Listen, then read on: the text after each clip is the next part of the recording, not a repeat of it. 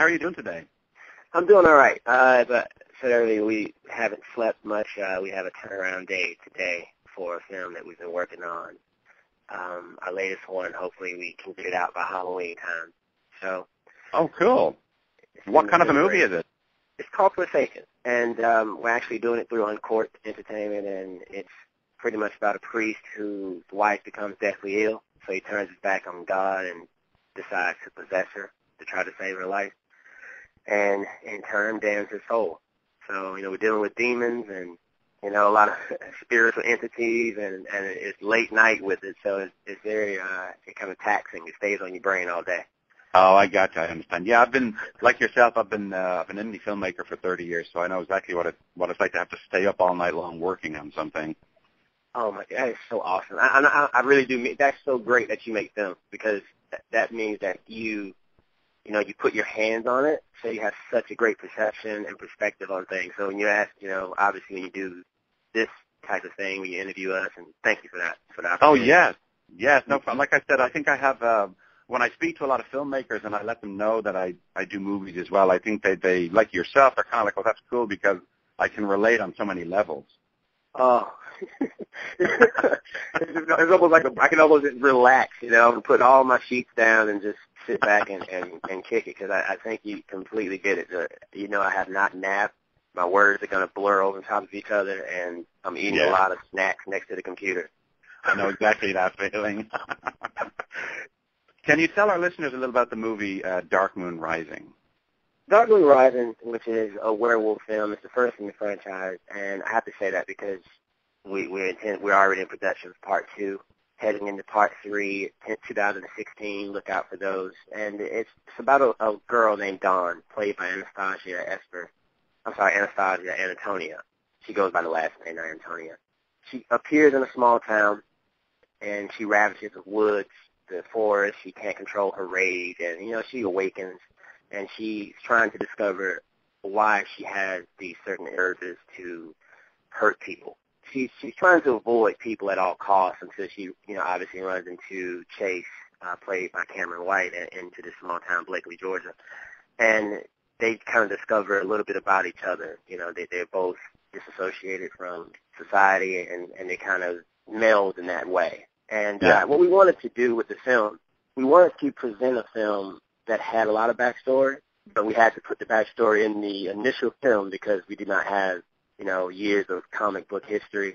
So, we can't just introduce a cool character and have him pop on screen and then, start fighting and killing people and taking off heads, because true to the form of what we wanted to present in the movie, we wanted everything to have a lot of character work and detail, which, you kind of get with television and series and things that you have a lot of time to develop. That's why in this particular film, it was very important for us to get a good mix of entertainment, action, horror, and also story.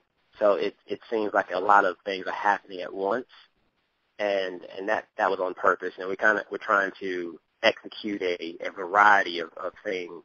The layout, the universe, why the werewolves, why do they change, why is she not controlling the rage, all these things that kind of come together and going to culminate into a nice bow once the franchise is completed and once we have a few more films to really delve deeper into it. So this is almost the initial introduction to the characters. And so it's just essentially about her trying to discover why she has these abilities and then why she's being chased by a pack of rebel werewolves. And the interesting thing about the werewolves that separates, pretty much what we wanted to introduce into the genre was we wanted our werewolves to pretty much have this anime feel, this enthused energy where they come from different packs, where there's the wolves in China would be different from the wolves in Africa. And that was kind of the play on that. So Gecko would be, he has his powers and abilities. It's not really a special power. It's more of a tribal trait, like an inherited trait that is only, for that pack of werewolves, because that's how they survived in Africa. That's what they would use. So, and so throughout the film, different parts, KO played by Ku, and Gecko played by Matthew Simmons, they pretty much, they use their ability to help chase Dawn, track her, and they've been tracking her for a while. And throughout the film, you'll notice why or get a hint as to her importance. But that's an interesting take. I like that, because like you said, most werewolf movies, werewolves are werewolves, but the fact that you kind of added that aspect to it makes it even more interesting. And like you said, if you're doing a part 2 and 3, you'll be able to expand on that somewhat. Man, werewolves in general. There's so many great films before this one, and including this one. There's so many great franchises that really give us just a wonderful take on the folklore. We got transformations from The Howling to Mary Rose in Paris. It's so cool how the body just contorts and then they come out and you have the certain elements everyone's used to seeing, the strength, the teeth, the change in the fur, and the heightened senses. Right. So just to try to add something into that was a great challenge for us to try to infuse something into that. And along with this movie, what we tried to do as well was we wanted to make a difference between werewolves and lichens. So as you'll see in part 2, pretty much create this sort of a turf war, I guess we'd say more of a race war. So where you have the lichens and the werewolves, but there's a lasting population of one, and the other is trying to, come about. And so that way that you get a just a little bit more differentiation between them, just to add some different wrinkles, because we always want to try to do something that expands on our storytelling abilities and try to help the audience really just get into something else, something different, something unique about the genre they already love. Well, from a filmmaker aspect, one thing I wanted to ask you, I noticed a recurring use of voiceover, not just from the character's perspective, if they're informing the audience of their inner thinking on a particular situation, but narrative used in the most basic sense, like if they're hurting or confused. And I was just curious why you felt the need to employ a tactic like that instead of letting the actor's emotions tell that aspect of the story. That's a great question. I'm glad you noticed that.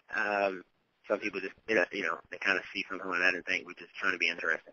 And so I'm glad that it came off well, and for lack of a better term, I'm glad that it played well. So that's great that you caught that. What we're trying to do in this, we're very influenced by anime, Japanese animation, influenced by comics, and it's one of those things, the aspects where we feel it's very interesting for character development to have that fourth wall sort of broken, to allow us to somewhat not only see it, but to hear it. It really helps bring together that package that the characters are dealing with so many human emotions. I mean, we have werewolves, but they're dealing with human emotions and ideas of being normal and fitting in. And at its core, that's essentially what, the story is based off of, and that's what every great story kind of deals with.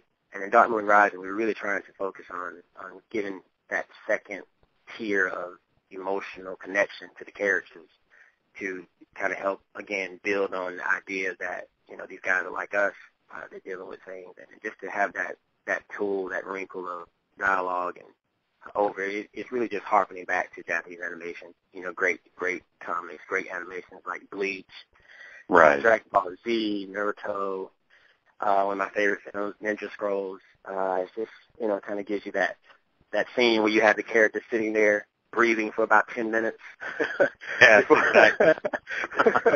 And then you finally get a moment of dialogue out of them, and it's like, it was so epic because finally something happened, but you really, you kind of really connected with it.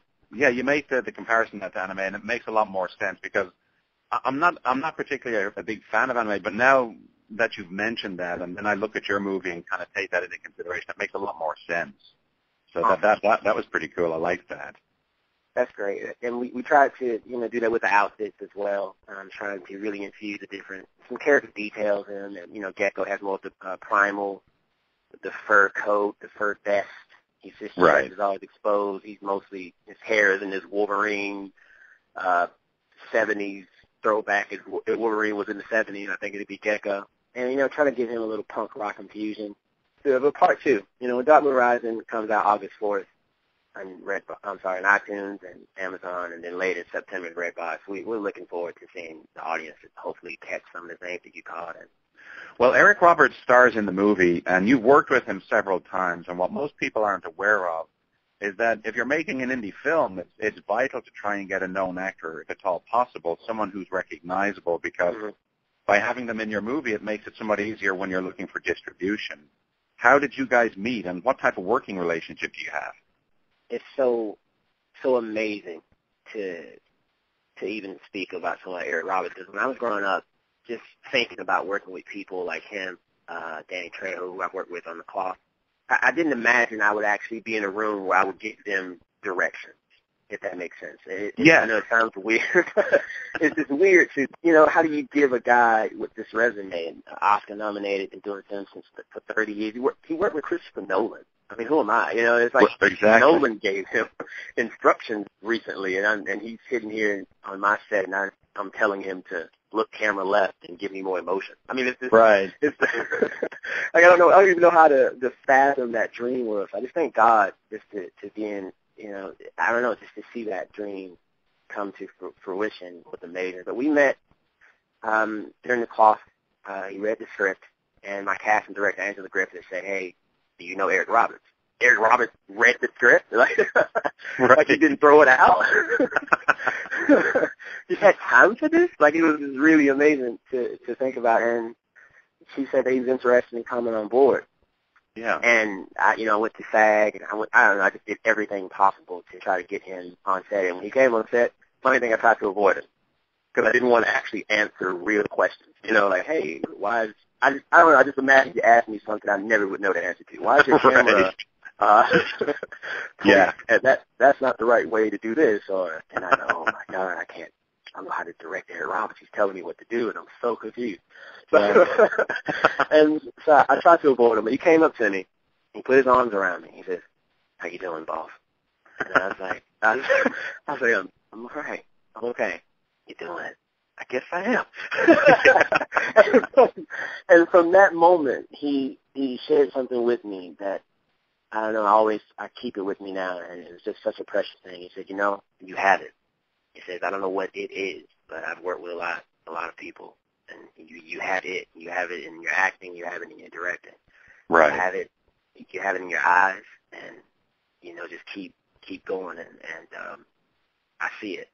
And again, it was, I didn't know what to do. Part of me was going, well, maybe they told him to come over here and say that because they saw me freaking out in the corner. Or and another part was like, wow.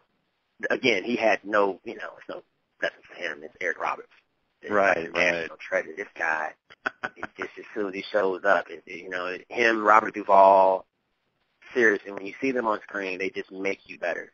They make the film legitimate. It's one of those things where I personally, when I wrote something for him, or in the scene he plays Henrik, the werewolf hunter, and whenever he comes on, it's exactly the pages coming to life, and he interprets it beautifully. It's like a painter.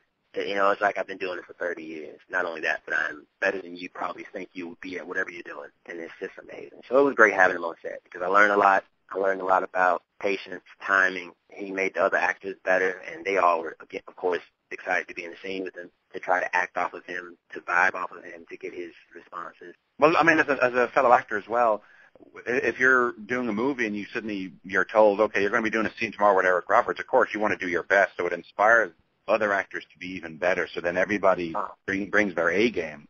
It's great. It's almost, what people, I don't know, because a lot of people now are very astute to how films are made, and they're very, a movie's made, they know the ins and outs, the VFX breakdown, what it is, the box office. But what is still interesting is the on-set camaraderie and the competition that it breeds, and it's great competition. I want to take this scene to the next level. And along your point, when Eric was there, most of the actors, they knew their lines. I didn't have a line problem that day. Yeah, I get that. There were no issues with lines that day. Everyone was they knew it backwards, forwards. They were ready. It was test yourself against the best. It was like, I'm going to see where I am, see how I rack up with the best. And so it's very interesting. And I think that happened, it happened on our set, and it was great. And we had a lot of that going on. A lot of great back and forth between actors, just working at rubber band.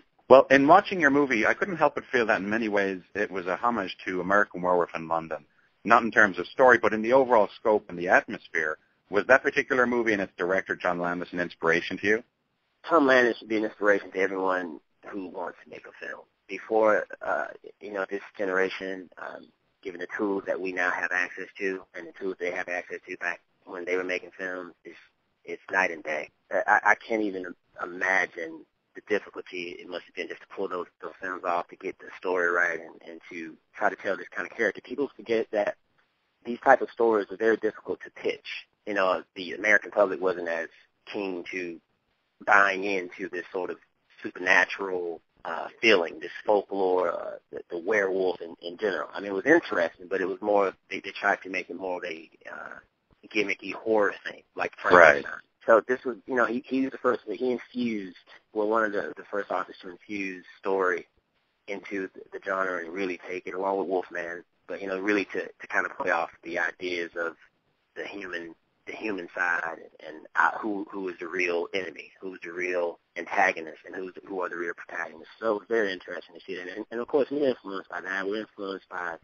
the Twilight franchise, which is just phenomenal. We're influenced by other films that have great storytelling. I think I put somewhere like Perks of Being a Wildflower, one of my favorite films, across the universe, where they just mix and meld a lot of great artistic ideas to retell the story of the 70s and everything that happened with the riots. And so it's just great to see that and to try to play off of other authors and try to formulate our own unique voice. We wrote Dark Moon Rising, and again, this is just the first one, so the elements are going to harken back to a lot of things our audiences are familiar with. To just let them know that we're coming with familiarity and uniqueness, but also something that you can relate to and that you're used to seeing. And, what makes some of the films, Jurassic World just came out, just great homages to the first one, Jurassic Park. It just really brought you back, and then also gave you the new, hey, this is what we're doing. That was phenomenal. Another great author, a great artist that I admire, Ava DuVernay. What's great about Ava, and she recently turned down the Black Panther franchise, but she's going to do something. That's right. Yeah, I read that. Yeah, she turned it down. But more than she's too great of an author and artist not to delve into other genres. I'm pretty sure it's only a matter of time before a script hits the desk and she gets into, the sci-fi. And so I would love to see her take on, in this element of fantasy world and et cetera. But what I love about her and what she does is African-American films are usually, they're very heavy-handed one way or the other. And there's neither good nor bad, from my opinion, of trying to, kind of decipher the subjectivity of it, but that's how they would perceive. And what she has done, taken subjects that would be heavy-handed, like in Selma, and allowed them to involve the common person who may have wanted to learn about it, but not just wanted to feel comfortable engaging in the dialogue, I guess is the best way to say it. And I think that it takes such tact and patience to allow us to come into that world, because it's uncomfortable, and yet it's realistic, and yet it's authentic. And I think that's where I draw inspiration from great authors like her, and just people who are able to take a subject matter, bring you involved, and kind of draw you in a way that you may have not really wanted to do it. And I think Dark Moon Rising, although nowhere near to that point of trying to deal with the subject matter that Selma was dealing with or anything on that stage, but what we were trying to do is, hey, it's werewolf, but we don't want necessarily the werewolf fan. We want the romantic fans. We want the older generation to feel like they're watching a story of love and romance, of survival. Then we want the younger generation to feel like, okay, this is not just a lot of talking and back and forth. This is actually interesting, entertaining, and cool. So it appeals to all audiences. That was our goal and our intention. And August 4th, we're excited to see how that plays out. We're excited to see, the response to it and how people are. Well, I find that writers and directors in general who have a great love of horror make the best horror movies, because they can interpret and borrow scenes that may have worked effectively in other such films. And I see that some of your past movies, like the cloth, plastic films, and Daddy's Home, all encompass elements of horror, whether they're supernatural or man-made. When did your love and appreciation of this genre begin, and was there a specific movie that started it all for you? What's weird is I'm actually one of the more, I guess I'm the most frightened person you may meet I'm afraid of everything. Like, I mean, I'm not even afraid of the supernatural so much as regular stuff. I mean, there's a rat in the house that chewed a trap, and that's scary to me because it's one of those glue traps. And he chewed it, and he got out. And I'm thinking to myself, what did they infuse this rat with to come up with the knowledge to not only get out of the trap, but eat the food and chew his way out of it? And this is, I mean, I don't know, that's some Jurassic World stuff to me. And so I'm thinking about this rat now as I'm editing, wondering where is he and what is he doing? Is he plotting? Is he coming up with a rat pack and they're going to attack me for the trap? Just going off of that, that's what makes, it draws me into just films. Films in general, it's just so amazing. It's 80% of my dialogue, maybe 90%. We quote things all the time. And so whenever we see a great film or any movie, we just want to make, I guess in the long term, or a long way to answer that question, we just want to make audiences feel involved, engaged, afraid, happy, smile. I mean, just that is really at its core what draws me to any film, any genre. And my past films, we made them. Daddy's Home went to theaters, did really well. It was just a psychological drama, but we really wanted to play off, again, key elements that drew people in, family. It was about a father who lost his son, and he was just trying to retrieve him, and the court system had failed him. So in order to get to his son, he did everything in his power. I mean, if that took killing the sheriff, it took killing the judge, that's what it took. So at its core, it's a horror movie, but then it's really a father, so about family. And that's what we try to do with films, and what I've tried to do over my career thus far is try to mix and meld genres and ideas so that Dark Moon Rising, for example, can be horror and fantasy and sci-fi. Yeah, it's a good mixture. So we can, again, just try to keep including a broader audience, a broader scope with the brush so that we're able to at least reach out to the Comic-Con fan and the horror fan all alike, all the same, and everyone can feel as if we hit on elements. That's what drew me in, and that's what draws me into everything that we try to do. Right now, we're actually in talks. We're in talks with the studio to do a film for 2018, and I don't even know what talking to the studio is like, but it's nerve-wracking. Again, I feel like I'm going to make a mistake. Like I'm going to say the wrong thing. It's already blowing my mind. Picture Zero Entertainment is my production company, and my producing partner, Koo. You know, we started from grassroots, and now we continue that element of infusion to every product that we bring. And so when we work on the studio picture, God willing, it works out and everything goes forward for 2018. Yeah. I hope I can delve out details in a later interview. I'm not going to forget Dark Moon Rising 2 and 3. We're still going to, keep that at the forefront here. We're just excited to share, to kind of share that energy that we've had coming up making films, garage, basement, with friends, to now this point to where we are. So we're just blessed, and we just praise God for an opportunity to thank the audience and people who helped us by supporting our projects. Folks, today we've been talking with Justin Price. He is the writer and director of the new horror film Bad Moon Rising, which is released on digital and DVD on August 4th, courtesy of Uncorked Entertainment. Justin, thanks so much for your time, and I really hope that this bigger project, I know you've got your the smaller projects you're working on, but I hope that the studio project you talked about really takes off. That'd be such a blessing for you.